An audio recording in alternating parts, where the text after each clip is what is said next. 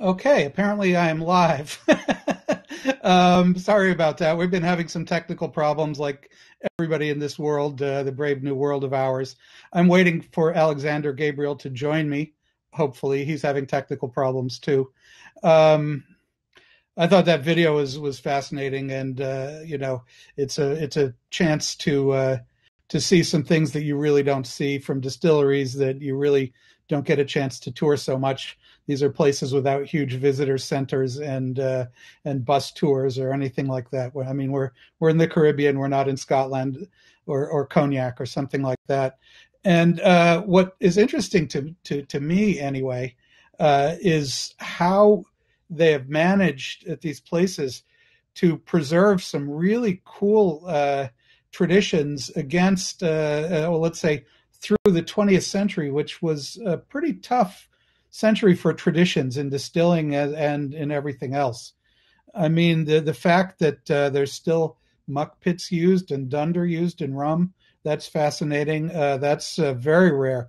Most rum today is something that in up until the 1920s or 30s, if you told people how it's made, if you told people in the Caribbean, if you told distillers at places like Long Pond and West Indies, etc., they wouldn't believe you. That's not how you made rum. In the 19th century, 18th century, going back even to the late 1600s, rum was always made from the skimmings that you took off of sugar vats as you were boiling down the sugarcane juice rather, to get sugar from it, and you mix that with eventually with the dunder, the spent wash from a previous distillation, if you had it. If not, you might throw in some cane juice, and then you let that ferment for a day or so, and then you threw in a bunch of molasses. So it was always made from these three things: dunder, molasses, and skimmings. Nowadays, molasses and water is what's used, and there were people making rum like that back in the day, but that was in New England, not in the Caribbean. But we see that people have worked around, that change in raw materials and managed to preserve these very interesting flavor profiles. But partly it's through techniques like using retorts, like we saw at Clarendon, or using dunder and the muck pit, as we saw at Long Pond, and also using the three chamber still, which is a very interesting, and as you saw, a very cool piece of technology. I mean, it's basically taking one of those retort stills and stacking it all up in one column and running steam through it. It's very clever, very simple. It was an American invention. Here in the U.S. around the early 1800s. They were often made out of wood because you were running steam through it, and that swelled the wood up and kept it from leaking. And wood was cheap. Every distillery had a cooperage. Not every distillery had a copper works. So this this sort of museum of old distilling technology that we were looking at, I mean, covers a lot of traditions of here in the New World. And most of the distilling manuals and writing about distillation focuses on the old world. It focuses on places like Scotland and Cognac, and it doesn't really dig deep into these New World traditions. So I'm really think it's time to do much more research on the New World traditions in the rum industry, because they're very diverse and they're very interesting, because they all have different goals. There are some people trying to make a very, very clean, light product. Other people were trying to preserve the funkiest, richest part of the cane, and you've got all these traditions that do that. I'm hoping Alexander's going to join us, but in the meanwhile, why don't you start asking some questions and we'll see what happens. I'll answer as much as I can if anybody's got any. Um, I'm looking at the comments right now. There's nothing right now, but okay, I see some people are typing. That's good. This is all kind of on the fly. Oh wait, I see there's a Q&A tab. I'm in the green room here. I've got the Q&A tab, and I see there the box has got a lot of people. Okay, let me see.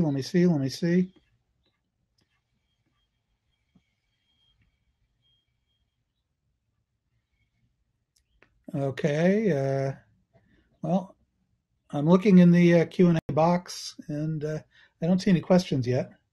I see Matt Petrick is here, and Matt's one of the people who's been doing a ton of research on historic rum, and especially on British Navy rum, and the complexity of all that. So that's fascinating, I think. And what one of the things that is unique to the rum tradition is that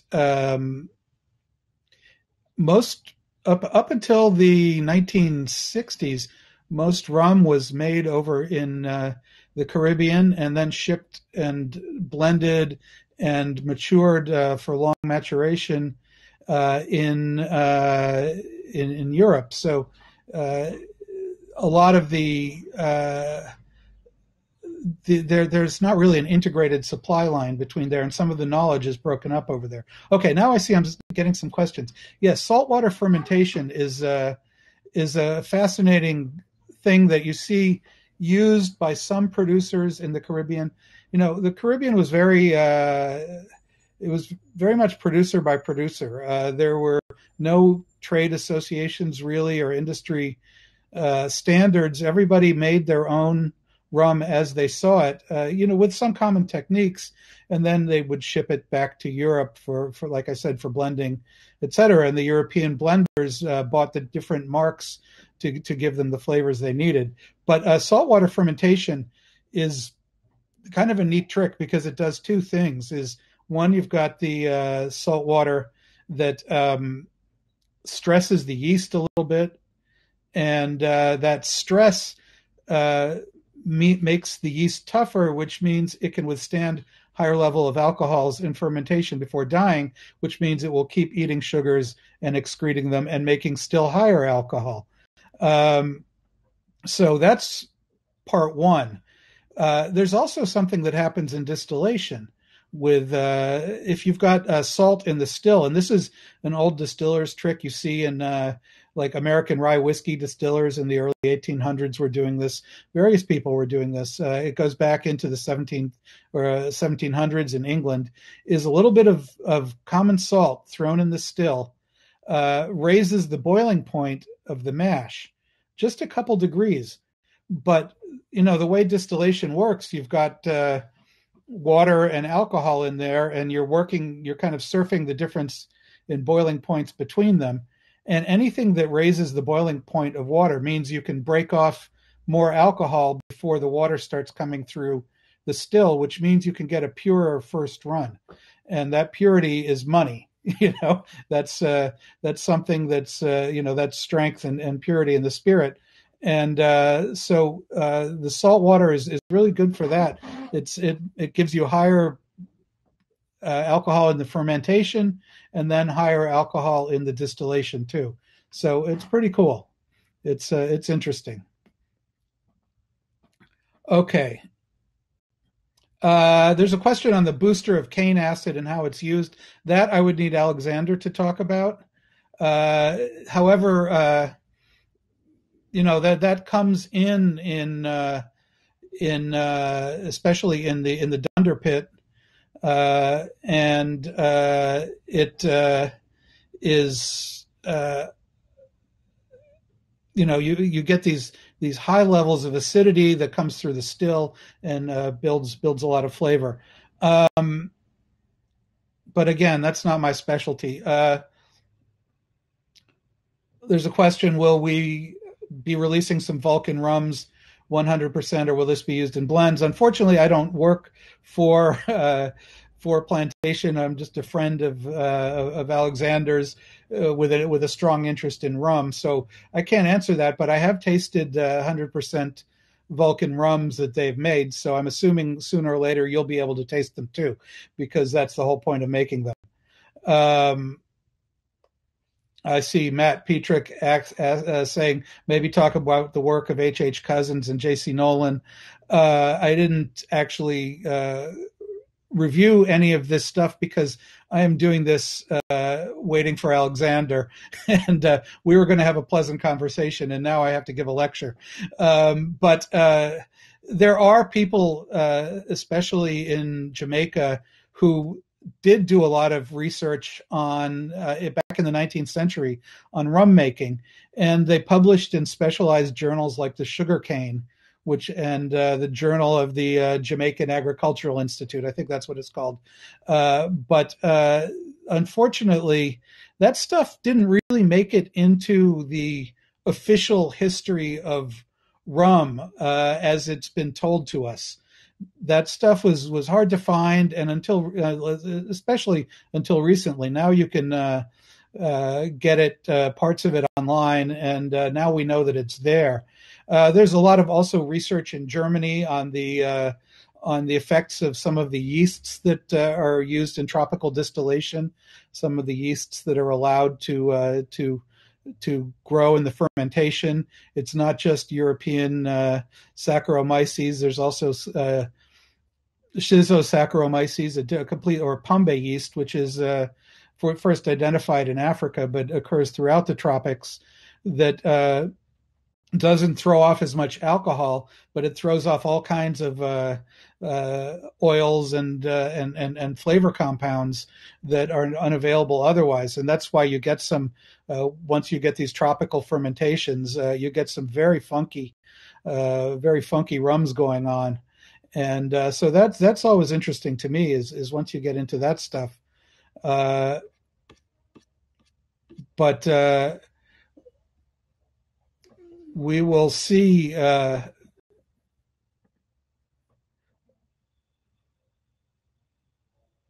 Okay, let's see. I'm seeing some more questions.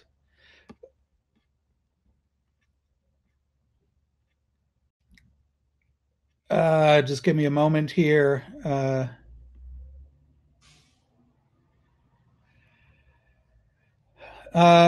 Most of these are questions that Alexander would have to answer, unfortunately, because again, I don't work for Maison Ferrand. But there's an announcement in June to brand the plantation line of rums. People have been asking about that, and this is something that's been. I know I've discussed it with Alexander before, and it's something that has been considered. But it's a huge thing to do for a small brand, especially that has built its presence by bottles on the bar more than by advertising or anything like that. And suddenly, if the bottles on the bar are very different, it's something that has to be done right, and it's something that is a little bit frightening. But I know they're working on it, and it takes time to find the right brand. I've seen all kinds of names have been thrown out, and I threw a few of my own into the hopper until my favorite one turned out to mean something really bad in a language that I don't even speak. So these are the kinds of issues you have to deal with, and we'll see what happens with that. Further, I see there's a further question about upcoming releases with saltwater fermentation. I know Alexander likes to experiment. That's all I could say. You never know. Let me go back. Okay, I see Alexander is here in the discussion, able to answer some technical questions. Maybe Alexander, let me see. Let me type something.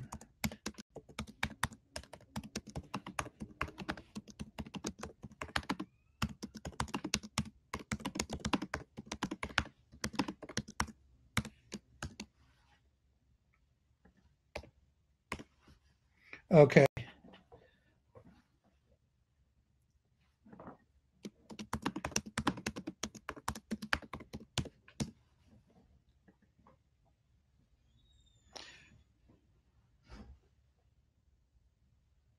All right, we've got a whole bunch of people typing now, so we'll see what happens.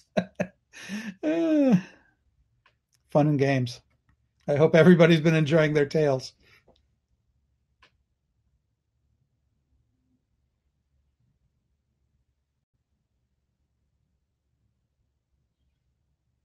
Thanks, Stephanie.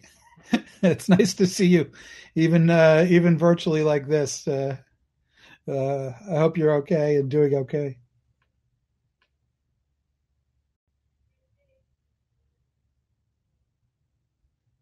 Okay, so as Alexander's saying, uh, acidity promotes the formation of esters, and if you can get more acids in there, it's a good thing. And part of there's acids in dunder left over from from distilling. There are further acids in things like cane trash that often goes into mock pits. That's the tops and leaves and pieces of cane that haven't been used for sugar making. So it's very cool. Oh, and then there's of course the vinegar with cane juice, which is a further technique. And so it's basically just sour cane juice, as Alexander is saying.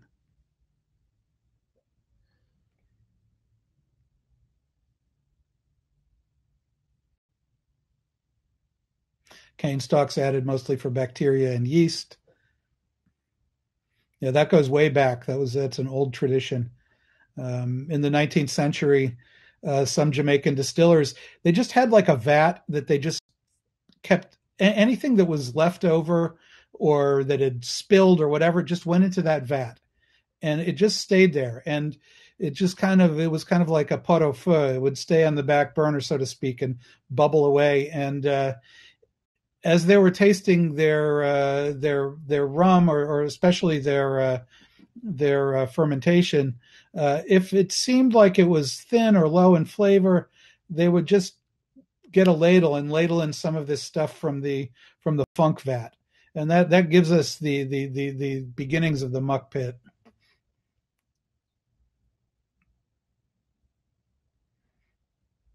Okay, now Alexander's doing weighing in with some good stuff.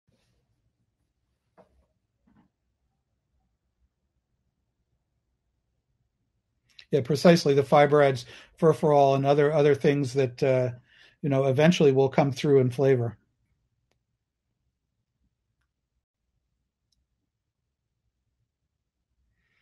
The question: are they still producing that high concentration rum for Germany? Not just for Germany; it's part of the global rum trade now.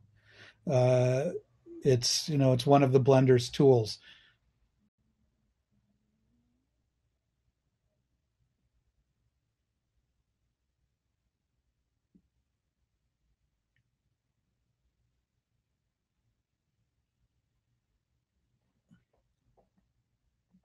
I mean, if you go through one of the international rum brokers, they've got a line of Grand Arome and high ester rums, and it's these are things that you can use to juice up your rum. I don't think they're used often enough, frankly, but that's me. And yes, high ester rum is also used for candies, cookies, baking, as is Batavia Arak, which is essentially a high ester rum. Uh, and it's used very much in the fragrance industry, partly because it's very persistent. It's pungent and it has a depth of flavor that you get from these from the long fermentations and a fairly low proof distillation.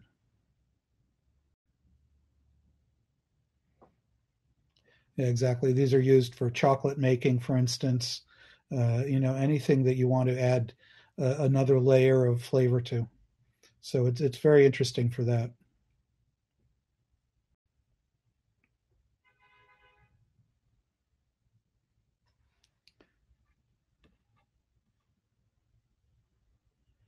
Oh, I see. Here's a question from Matt Petrick about recent history about the re-rise in popularity of Jamaican rum.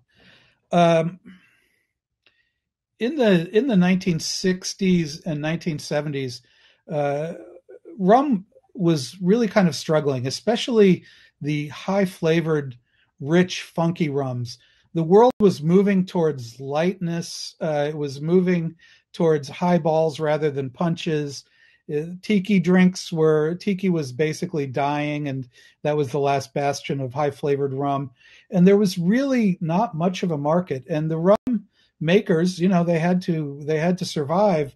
And one of the ways that they survived was by making a mellower rum. They were taking out some of that funk that was putting off consumers and kind of following the idea of bourbon, where you've got a rich, mellow, smooth spirit with a lot of oak on it. And locally they were still selling high ester rums. That's what people were still drinking in the islands because this is their heritage and that's what people drink. But for the export market, you were getting more and more rums. They were good rums. They were rich and tasty, but they weren't very sugar caney or aromatic.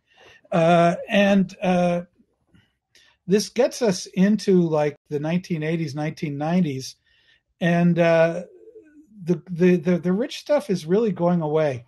By 2000, you couldn't really find a pure pot still Jamaican rum, for instance. Jamaica had made pure pot still only until the 1950s, kind of like Ireland, the Republic of Ireland did. In the 1950s, like in Ireland, they had to put in column stills and start blending because of the trade of the market and also prices going down. Spirits and cocktails were kind of fading. People were getting into other intoxicants, and the world was changing. People were drinking less. Now the world's back because have you seen the world lately? But anyway, so when I was writing Imbibe, I had a really hard time testing some of the Jamaican rums, the drinks that called for heavy Jamaican rum, and it was really tough to get my hands on those. The closest I could get was Inner Circle rum from Australia, which was a pot still molasses rum, like the Jamaican rums were, but without some of the traditional tricks that the Jamaicans had mastered. So it was still a good funky rum.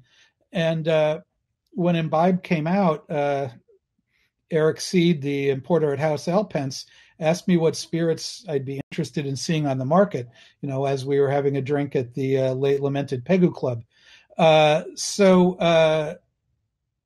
What I said was I want a Jamaican pot still rum at strength, at the original British proof, like 114, 116 proof, or 57, 58 ABV, which was the original. And he asked around. I think Audrey Saunders seconded that emotion, and he managed to source some, and we tried it, and that came out as Smith and Cross. That was the first pure pot still rum in a long time. People eventually started catching on that this stuff is great. And we're also sort of benefiting a little bit from the premiumization of rare bourbons, and bourbon collectors are starting to look at other things. And so this started to get very, very cool and very interesting.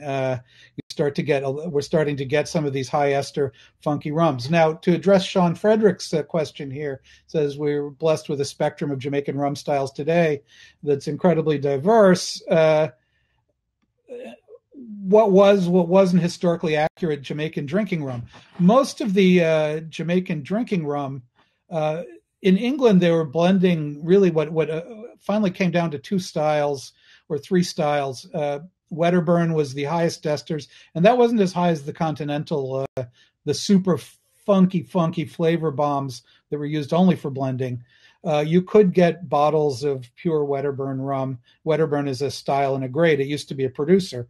It was a big slave-owning family who went broke fortunately, when slavery was abolished. And but they had been famous for making a very high grade of rum, and some of their estates are still in the rum business and still make a high grade of rum. Some of their marks, that is, still survive.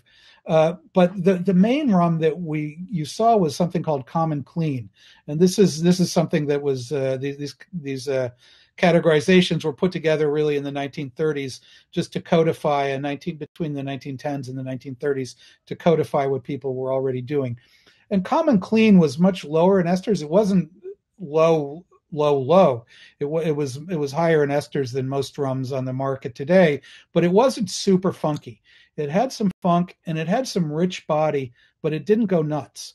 And that was the real popular one. That was the one that if they were doing blends of Jamaican rum, they'd use mostly that, and then they'd flavor it up with some of the more highly flavored grades. And this stuff would be pretty rich. I mean, there is a plantation one that I think is close. It's in the Plummer range, which is in between Wedderburn and Common Clean in terms of esters, but it kind of evokes this Common Clean, and that's the plantation Kaimaka, which I find very good for mixing because it isn't a complete ester bomb. It's not just all funk. It's got some subtlety to it, and it's very rich in texture. And that richness in texture, I think, is the thing that Jamaican rum always had. That was what distinguished it more from the also very funky but different Demerara rums. Is the Jamaican was pure pot still. The Demerara was a mix of pot and column, starting at least in the late 19th century. Demerara was working very hard on mixing stuff in. Yeah, Appleton is close to Common Clean. It's definitely, I would say, the richer Appletons are probably in that range, but most of those are blends of pot and column, so they're going to be a little bit lighter than the pure pot still Common Clean. Richie Cruz asks, would you have tasted our rums in the Philippines? I've tasted some Philippine rums. My favorite thing from the Philippines is lambanog, which can be very lovely, which is a type of spirit that nobody ever talks about, unfortunately, made from palm sap. That stuff is great. The Australia, they were also using the Pumbay yeast. It was tropical fermentation in Queensland, which is, just south of Papua New Guinea. And that's pretty tropical. You don't get much more than that. So in hot countries, you get the Pumbay yeast flourishing. And that really makes a huge difference in the flavors of these rums. And it gives, there's a whole belt around the world where you can get that. And that's pretty lovely. Let's see if I'm missing stuff here. I hope, Sean Frederick, I hope I answered your question, sort of. Eugene, I don't know if we're going to see more collaboration with African rum producers. Sometimes that's gone well. Sometimes you end up with something where they've taken out the African rum has been almost denatured. I'm not going to name brands, but I've had some pretty flavorless rums from Africa and some absolutely fantastic ones. And I think the flavorless ones are due to international commerce, not because that's what they're making.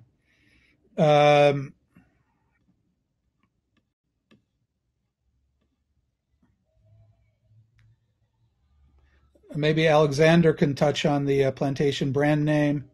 I'm going to go back to this.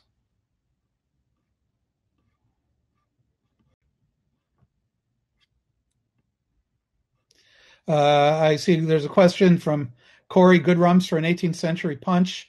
You really want a pretty rich, pure pot still Jamaican rum. Jamaica took over and became the engine of British rum. There was also some rum that was coming from some of the smaller British islands. There was St. Kitts had some pretty funky rums, but for an 18th century punch, I mean, what I do myself is a blend of plantation Kaimaka and Smith and Cross, probably a 2-to-1 blend, and that works very well for me. I see Steve Craspel asked, what's a punch that has to be made with a funky Jamaican rum? Any rum punch, as far as I'm concerned. I think they're always better. I'm a Jamaican rum fiend. Uh, Bajan rum, also very good. That's another great one to blend, especially if you've got some funky, higher ester Jamaican rums. Use a little of that, and then some of the mellower, just kind of smoother Bajan rums. That works great too. There's some lovely Bajan rums, and I really do hope, Alexander, that some of the Vulcan rums do come out soon.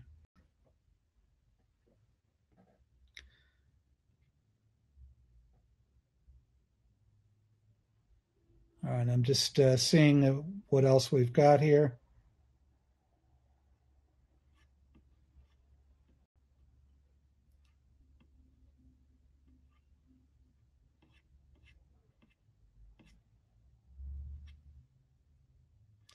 Megan Davenport says, what are a few cocktails I should be making with high ester rums? Uh, I use it mostly in punches, but one great thing to do is to make what's known as the Palmetto cocktail, which is a rum Manhattan. Use Angostura bitters, 2-to-1, sweet vermouth, and a good pot still rum. That's a delicious drink. That's a fine drink. Very simple, but the as the vermouth does with all the other spirits you mix it with, it smooths it out. It blends and extends the flavor, and without thinning out the texture, and it lets the rum open up, and that's just a fine drink. Jared Craven asks a little bit about for more on retort stills. Retort stills is something that you start to see people playing with in the late 19th century in all over Europe, and it gets to the Caribbean 1830s, 1840s, as far as I can, 1830s, I believe, and it's an immediate hit there because it's very simple to do. They're very simple to make, and it saves a lot of fuel. It saves a lot of time. It's much less labor intensive than the cognac process. But it gives you a lot of flavor. It gives you a rich, full-bodied distillate. Basically, like I said, the three-chamber still is sort of a similar version because you're using the vapor coming off the still. It condenses in the first retort, which you can either pre-fill or let it condense and fill itself up. And then the alcohol, the vapor bubbles through that liquid, and that is sort of, it's doing the work for you. You're just letting another distillation happen without pretty much hands off. It's pretty cool. It's you're using the physics of the whole thing to do the work, and it's a very smart and way of making this work. I see other favorite classic cocktails to sub rum with. Kingston Negroni is a good suggestion. Daiquiri, of course, anything with lime juice. Planter's Punch is always a favorite of mine. And mint julep. Try it. It's the original mint julep was made with rum in Virginia in the 1770s. That's what they drank. Whiskey was really just a gleam in people's eyes. It was new then and not very fashionable. So the fashionable people in Virginia were drinking mint juleps. A tea punch recommendation? Yeah, I mean, I kind of prefer a lighter rum in that, but that's just me. That it's certainly not gonna. It's not gonna taste bad. There also high ester rum. A float of that on top of a cognac mint julep is a fine thing. That was the mint julep as known in America in the 1830s. The great African American bartenders of Virginia were mixing hailstorm juleps with tons of ice and huge mint garnishes and all kinds of fancy touches. And there was always a rum float on that brandy body rum float. That's fantastic.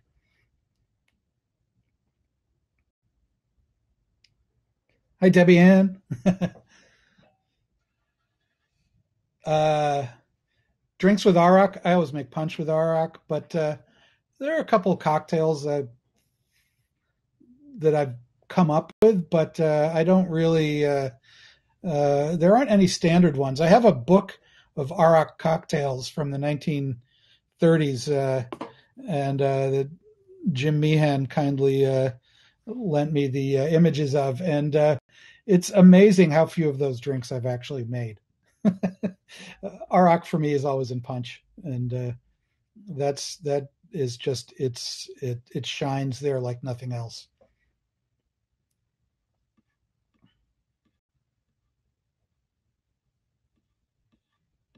Let's see what else we've got here.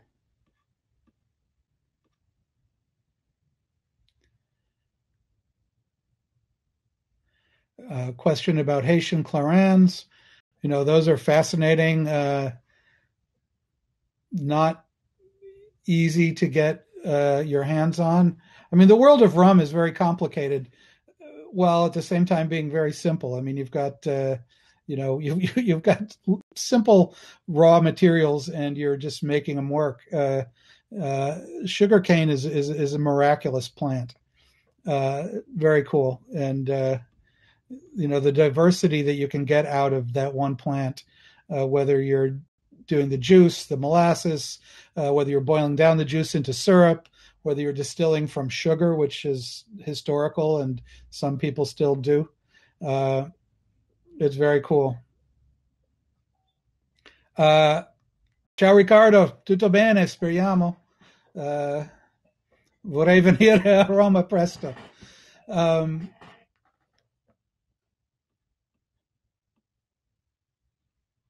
Yeah, I could use a float too, Adrian. Let's see. Jules asks if I'm working on any exciting projects for the future. I'm in the final stages of wrapping up the Oxford Companion to Spirits and Cocktails, which I've been working on for 8 or 9 years at this point, from figuring out what entries we're going to have to now editing the final entries. And it's a hell of a project. I wouldn't wish it on anybody, but it's almost done, and hopefully it'll be out at the end of next year. Something like 1,100, 1,200 entries on all kinds of things, on bartenders, biographies of famous bartenders, of famous bars, a lot on distillation based on original sources. We're trying to get back to primary sources rather than, copying one book saying that copied from another book, that copied from another book, that copied from another book. In modern times, we're trying to kind of go back to the vast pool of knowledge that was out there at the time when these spirits were created. And there's a lot of stuff like that. So hopefully that will provide a big lot of stuff for people to read, and hopefully people will be interested in it. I'll be very happy to be finished with it.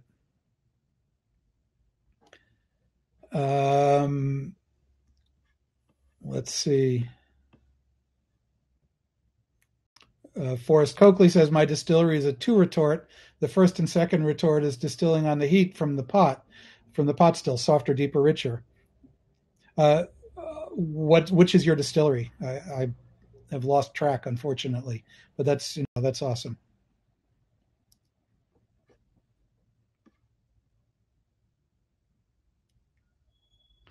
Let's see if we have any further. Okay. We need Alexander to talk about how do you suppose fermentation will be affected at Long Pond with the new vats? Will there be a major difference in taste compared to the previous ones?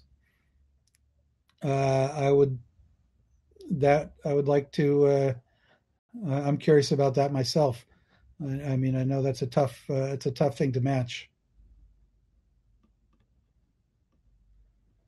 Uh, Jessica Spector says, can you talk a bit about botanical rums with herbal infusions?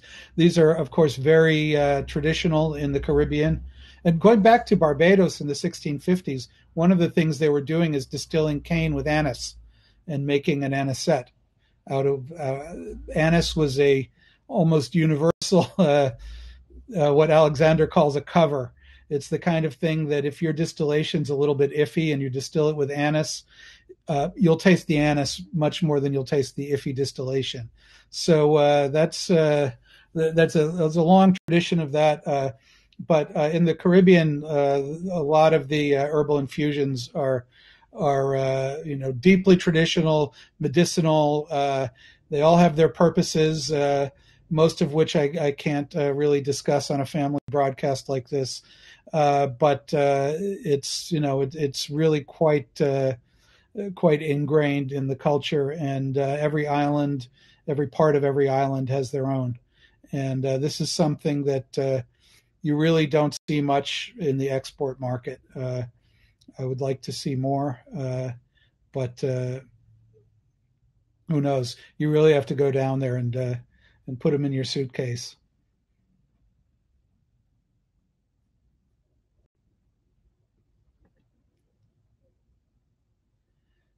Any further questions or comments? Am I missing anything here?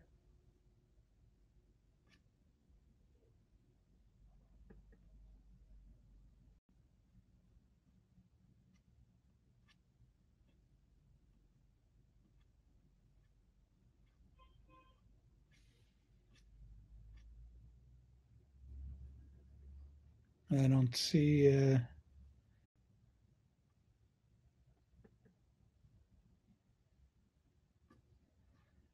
Either places. A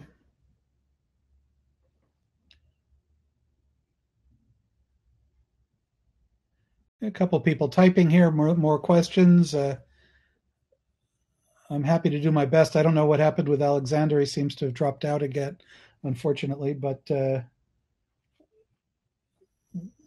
I'll go for a couple more minutes anyway, if anybody's still here, and we'll call it a day.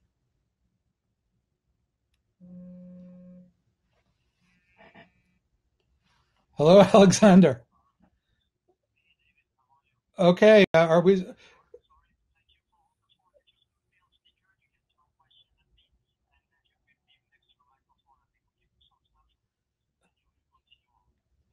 Okay, yeah, I'm putting Alexander on speaker here.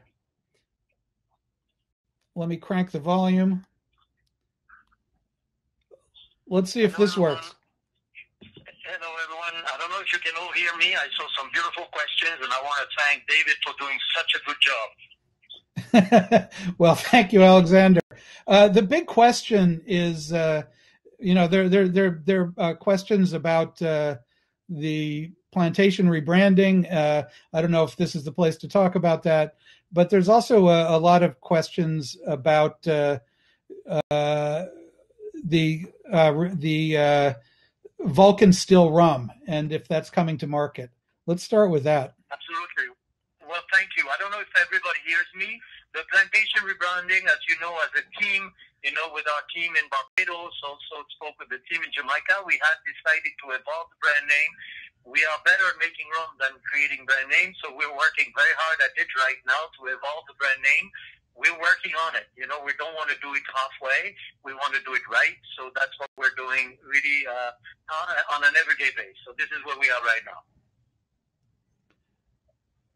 And yeah, go ahead. Yes, they did. The other questions about the Vulcan, and I saw for some reason, Cognac right now, I don't know what's happening with the connection, but or my connection to Tales, but the questions of the Vulcans were really fascinating. One person was saying that the Vulcan is actually made 100% from copper. It's an old still from the 19th century. It doesn't look that way because, in the old days, people didn't necessarily, like to make the stills as pretty and having to polish them. Now you have a heat-resistant varnish that you don't have anymore. So in the past, you had to clean them all the time So at one point they were fed up with it and they decided to paint it with, with heat-resistant paint just on the outside.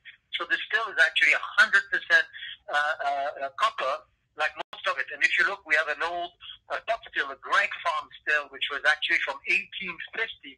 That's the last... Amazing. A double batch still, right, David? You know that one. And also it looks painted. It looks that it's actually 100% copper. So these very old teas like this, they're like an old stove. They've been painted from the outside so not to have to clean all the time the copper.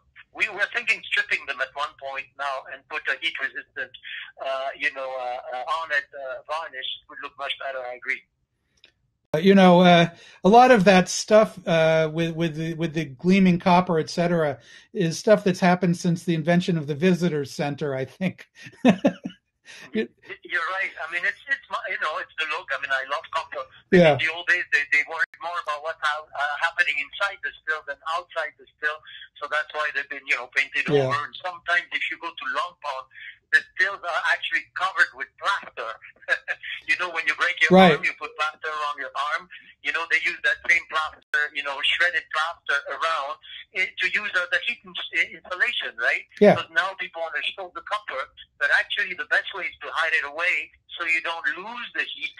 You insulate your stills. And in the old days, they knew better, and they did insulate the stills with plaster. So when you look at these oldies, at Long Pond, they look kind of funny because they're insulated with plaster. So that's why you're seeing these different things. That's a very old way of doing it and very primitive, obviously, and still works wonderfully. I mean, that was the old Dutch way, and everybody in the Caribbean learned how to distill from the Dutch. So, the Dutch, all their stills were heavily jacketed with just the head sticking out, just the part that you had to take off.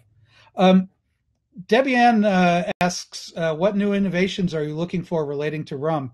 And I want to, the one I'm most interested in is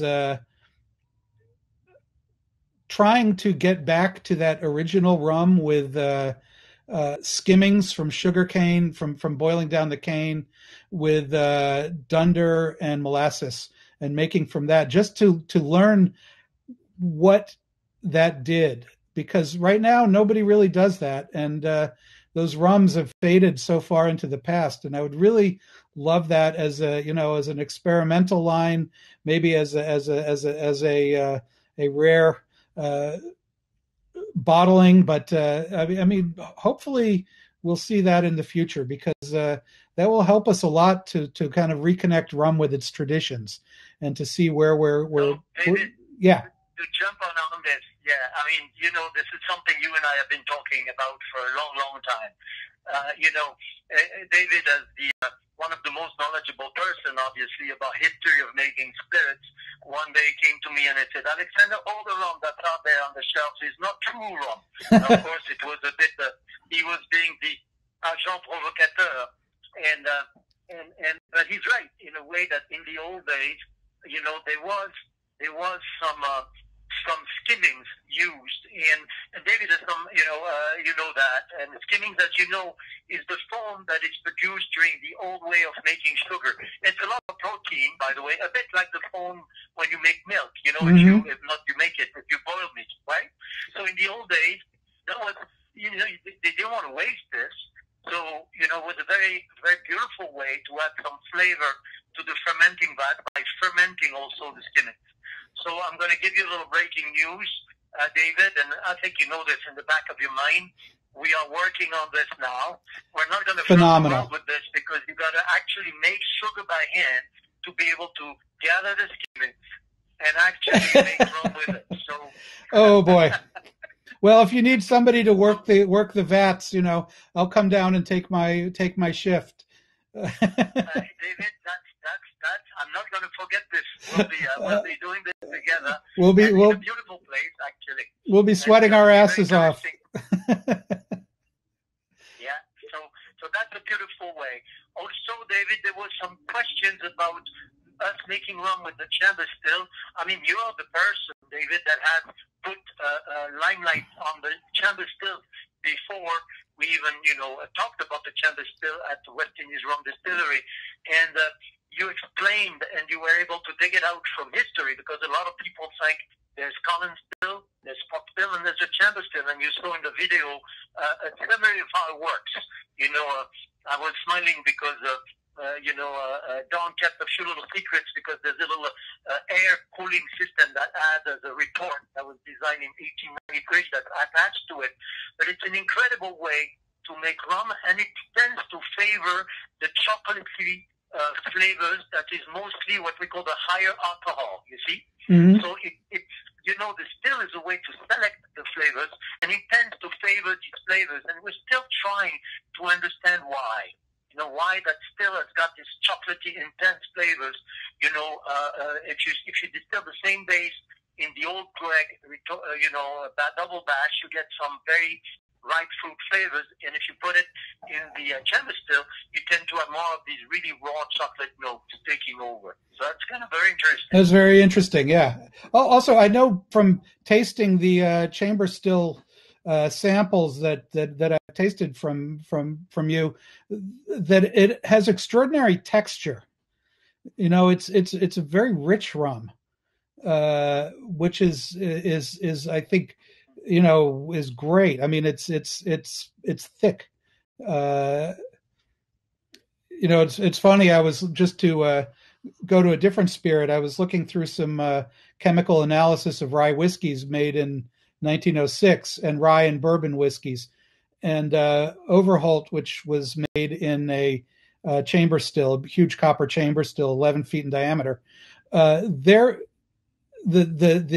amount of extract in that whiskey was higher than any other that they tested. So because it was just a thick whiskey, and I think that's extremely useful in some. Yeah, go ahead. That's a really, that's an interesting statement, David, because then you get a lot, as you know, in a rum, to put it simply, you do have either the fruit-forward, ripe fruit-forward elements that come from the esters. Think Jamaica, for example, right? A beautiful Jamaican rum. And then you have the more, on the other side of the spectrum, you got this very thick, rustic, chewy kind of elements that we call higher alcohols, but, forget about the names, that are favored by the chamber still. Yeah. And so that gives you in your brain, when you taste this, you feel that really intense, rustic, mouth-feeling flavor that kind of grabs you by the taste buds kind of thing. And that's what gives you that sensation of thickness on the palate, whether you start with the molasses for rum or actually, with a wash for whiskey. And you're absolutely right. It really creates a specific design of rum that is true to only that still. Yeah, it's fascinating. I mean, I can imagine that as a sipping rum very easily, with a couple years of maturation. What's true is that you're right. It gives because it's so full flavored in terms of these specific notes. It gives a great taste, great potential for aging as well. Yeah, right? Yeah. Because it's got these broad shoulders. So really fascinating. Yeah, I mean, this is the diversity in rum that I think we're in danger of losing as people are rum has from time to time gotten into this idea that it has to be made according to the highest international standards, but the highest international standards are not evolved to deal with cane, with cane spirits. And I just hope it doesn't give up some of this diversity. That's what makes it fascinating for me. I was just, go ahead. David, that's why we both wake up in the morning, right? Yeah. I know you and I call each other once in a while and to say, David, did you see this? Remember when I gave you a call? I remember I was at the distillery at West Indies Rum Distillery, and in the archives we discovered that they used a little bit of seawater in the fermentation vat. Amazing, And then I called David, and I thought I was going to blow his mind, frankly, because we like to blow each other's mind, right? And I'm like calling David, and I'm saying, David, by the way, seawater in the fermentation vat. And then David is like, wow, that's interesting. Actually, I knew this because in Jamaica, they were using a little bit of sea salt. So what does it do? And sure enough, right after I put down the phone, I rolled up my, took off my shoes, rolled up the pants, trousers, and with the team, we got a few buckets of seawater, put it in the fermentation vat, very high tech, as you can imagine, wooden fermenting vat. And we did a fermentation, and you don't need to add a lot, like 2, 3, 4%. And you basically add minerals in the fermentation vat, and you create a different environment for the yeast to develop. And these minerals, don't think that these minerals go through distillation. They actually just create a different environment for the yeast to develop differently. And you end up, I think you tasted it, David, because you end up with something that's a little brackish notes. And actually, if you taste West Indies Rum Distillery rum made 40 years ago, now you will understand. You'll scratch your mind. Fascinating, and yeah. Actually, with all due respect, and I love another distiller, as you know, and I'm related to it now, and such a privilege. It's Clarendon Distillery used to do its fermentation with a river called Salt River. And as the name indicates, it was a little bit brackish. And I was also designing, if you take some very old Monomusk rum, you also have that little brackishness that comes from these minerals that we're adding by the salt in the fermentation vat. So these things we think are fascinating.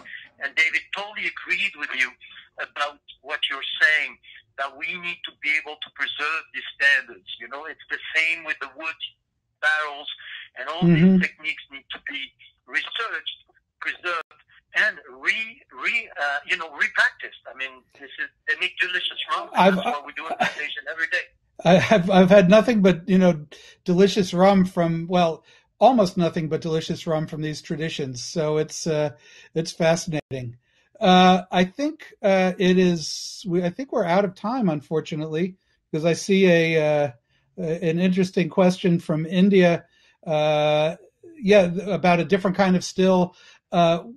We'll have to save that for next year for a seminar on distillation and on the weird different types of pot still. Not weird, just ones that aren't usually seen so much. And I think at this moment we'll sign off and say thank you to everybody and take care. Thanks to everybody, and David, I'm very grateful to you. You're going to have any rum you want. You're holding the fort. And I want to say thank you for everybody for their passion for great rum. This is such a wonderful spirit, and my commitment, and I know David's commitment as well, and that's why we're brother in this, is to continue these research and to create environments where we can recreate these beautiful rums, but also get inspiration from these old techniques. It's not about just cookie-cuttering the path. It's more about getting great inspiration for that. Yeah. So watch out for many more rums to come. Phenomenal. Okay, bye all. Thank you.